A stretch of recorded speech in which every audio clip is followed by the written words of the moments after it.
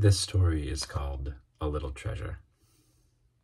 There was once a little boy who lived near a forest, and he went out for a walk in the woods. As he was walking through the woods, tapping on the trees with a stick that he had found, and picking up the shiny stones along the path, and putting them in the pockets of his jeans and his jacket, he saw a fallen branch, and much to his surprise, the fallen branch began to wiggle and move and jump and skip.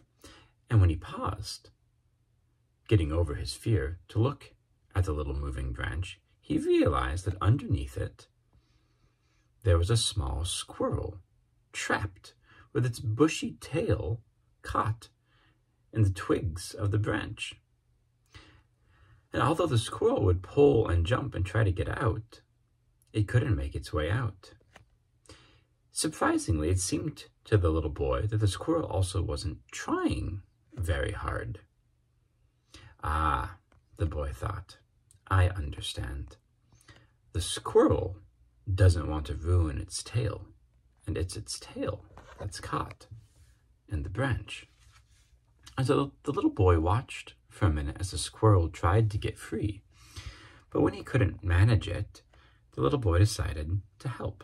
And so he walked over and carefully, slowly, he lifted the small branch from the squirrel and twisted it until the squirrel's tail came free. And the squirrel jumped back in surprise and looked at the little boy and chittered angrily as if it were the little boy's fault. And the little boy said, well, I was just trying to help. You don't have to be mean about it. And the squirrel chittered at him again, and then it ran away. The boy set the branch down and thought to himself, well, that's gratitude for you. You help someone and they just yell at you. But it was a nice and sunny day, and so off he went, walking through the forest, picking up the shiny stones. And he nearly forgot about the small squirrel that he had helped. But on his way out of the forest, he heard again an angry little chitter, this time sounding perhaps a bit chagrined. And as he looked up at a tree, he saw the small squirrel on an upper branch. And once he looked up at the squirrel dropped an acorn right in front of him. The boy thought for a second the squirrel was throwing it at him, but it really hadn't come down very quickly, and the squirrel had waited for him to look up. So when he looked up at the squirrel and then back down to the acorn, he realized what it was. The squirrel was saying thank you. And so the little boy smiled, and he picked up the acorn, which was a beautiful brown acorn with a nice, perfect cap on it and a reddish-brown shell without a single crack, and he put it in his pocket. And he took it home with him. And when he got home, his mommy had dinner ready and asked him to go and wash his hands. And as he did what he was asked and went over to the table, his mommy noticed his bulging pockets and started to take all of the stones and trinkets and little things that he had found out, rolling her eyes and asking him, why do you bring these things home? They don't mean anything.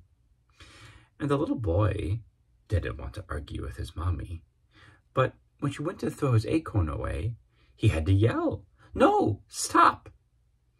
That acorn matters!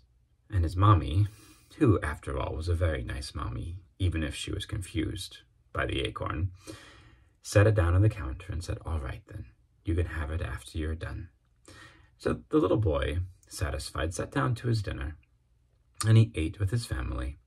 And then upstairs he went to his bedroom, and he put the acorn safely on the toy chest in the corner of his room, because he knew that even if his mommy didn't understand, that acorn wasn't a meaningless piece of junk that he had brought home, but was in fact a thank you from a squirrel that he had saved.